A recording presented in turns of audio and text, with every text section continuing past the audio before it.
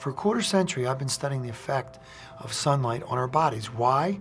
Because it's the biggest insult we receive, and we receive it all day, every day. We can't live without the sun, but we can't live with the sun that easily unless we protect ourselves. The sun causes the 5 key signs of skin aging: fine lines and wrinkles, enlarged pores, sagging skin, brown spots, and redness. It also causes skin cancer, and it suppresses our skin's immunity and thereby our body's immunity. The difference between all the sun's rays, the UV, the visible, and the infrared, starting with ultraviolet. The ultraviolet rays, there's UVB rays that burn our skin.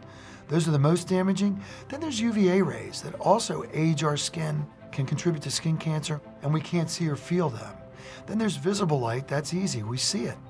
And the different colors of the rainbow are the different wavelengths of visible light. Then comes infrared light, or infrared radiation. The infrared rays are longer wavelengths than red.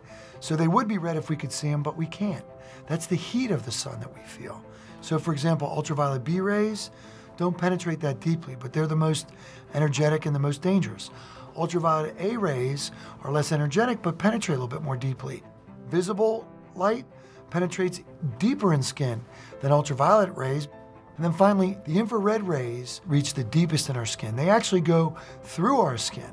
One of the more exciting developments that I'm seeing in the literature are abilities and strategies to protect our skin from wavelengths beyond the ultraviolet, meaning the infrared, the near visible range, wavelengths of light that traditionally we're not great at protecting people from. Light's a continuum, so our protection sort of needs to be continuum. We need to extend into the visible range. We need to extend into the infrared range and beyond for our protection. If we protect our skin from the sun, our skin will repair itself if we do nothing else.